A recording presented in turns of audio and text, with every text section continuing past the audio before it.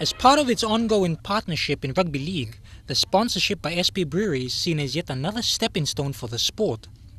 SP CEO Stan Joyce said that since the 1950s the company had been synonymous with rugby league, and 50 years on should be no different. We've been there all along, and I think it's only proper that PNG's #1 beer is associated with PNG's #1 game.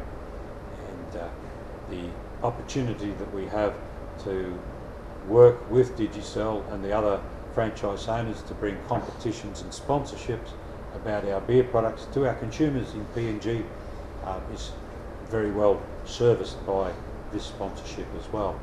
Hubert Warupi valued the support of the sponsorship and said it would go a long way to bringing the game to the grassroots level. SP Brewery has always been a very strong supporter of rugby league in the country. Also the PNG National Rugby League Intercity Cup, now known the Digicel Cup.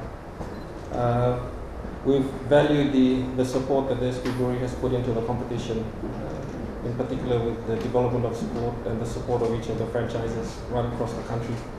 The majority of the sponsorship will go to operational costs, and the 10 franchise teams are preparing themselves for the beginning of the competition, which will start on the 13th of April.